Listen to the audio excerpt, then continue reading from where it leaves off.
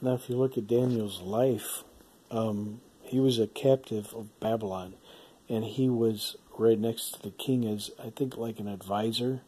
He was a very high official, but yet he was like a government official, a government worker. And a lot of his stuff, like the animals that I described in the other video, the bear, the leopard, the eagle's wings, the four-headed leopard, those are countries. So now John, if you look at his teachings on Antichrist, which that's the only place in the Bible he talks about it,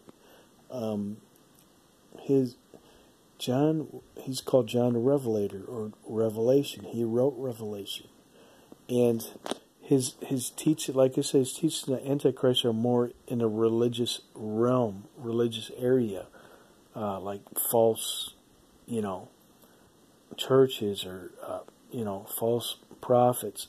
And even Revelation 17, when you're looking at that, when you know what Mystery Babylon the Great, the mother of harlots, is, that is 1,000% religious, in the religions. But he specifically points out Mama, because once they tried to come into Christianity with their religion, they became the mother of harlots and abominations, because then they sprung, birth into other religions that I'm not going to be discussing right now. But so there's a definite dividing of Daniel's book with John's, yet the eschatology teachers will tell you the man of sin, the son of perdition, if I'm not mistaken, that's in Daniel. But and then the Antichrist, they'll say, well, that's all the same thing. Well,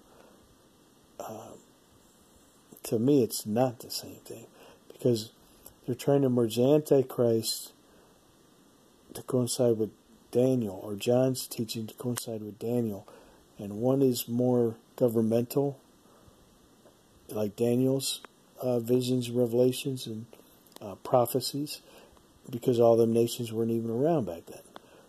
And John's was same with John's.